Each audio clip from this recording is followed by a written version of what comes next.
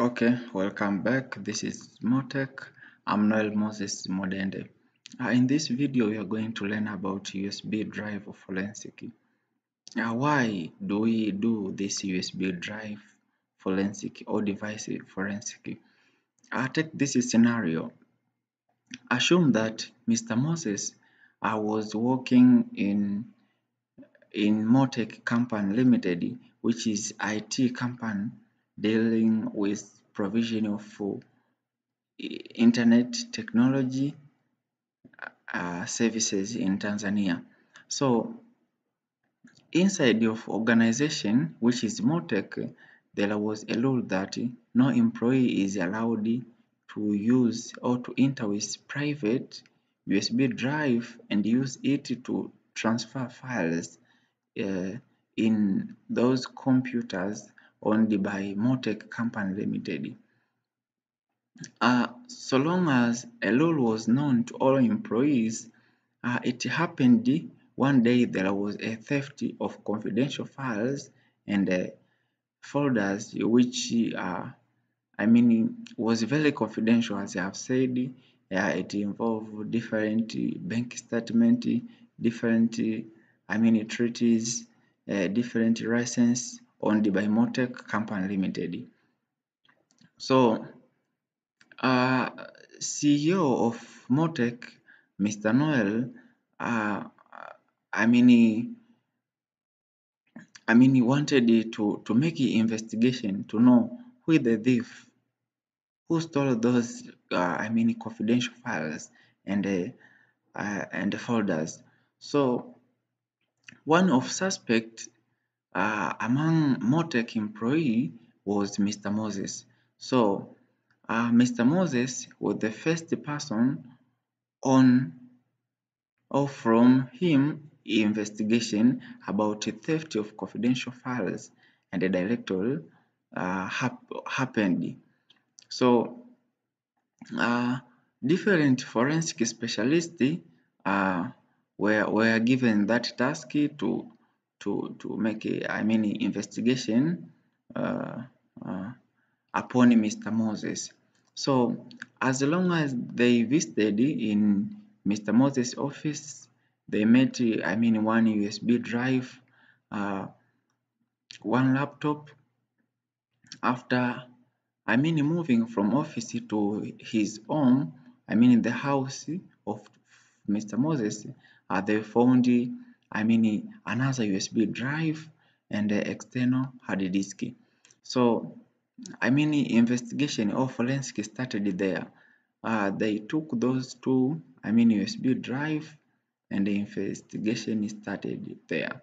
So I hope now you get the concept on, why we should do device forensic. It may happen in a certain office, there is a theft, of, sensitive files and directories. So in such a scenario I've explained, you can learn how or why we should kill, device forensic or USB forensic. So in this video, this is just introduction. So in this, whole series, which will contain almost 3 or 4 videos, I will use three tools. We'll use CMD command prompt for making USB in light protect. We will protect USB from being written. Why do we do this?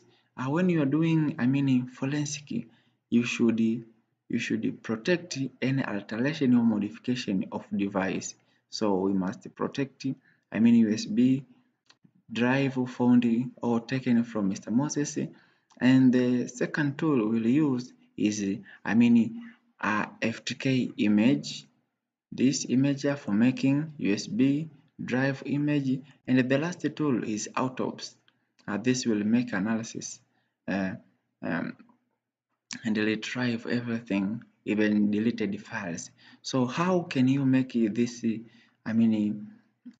All these, making investigation of USB drive from the beginning up to the end, let me show you resources from internet. Where can you get resources? If you Google here, right, Mr. Noel Moses Mondende, you can see different articles, different videos produced by Mr. Noel Moses Mondende. Yeah, you can see it. All of these are the material prepared by Mr. Moses. So if we move here, you can see Motec store. This is GitHub account owned by Motec. Now if you click on that, this is GitHub account. Click here, Motec store. After that, you can click here on repositories. Then there is a folder or a repository called USB drive forensic. Click on that and open a new tab. After that, you can clone or download it. Now you can download it. Yeah, it is downloaded. Now you can open, you can cut it and paste it on desktop. This is a folder which contain resources for you to learn from the beginning up to the end of this session. So if you open, you will see different articles present here like this. Yeah, this is for making a USB drive restricting the light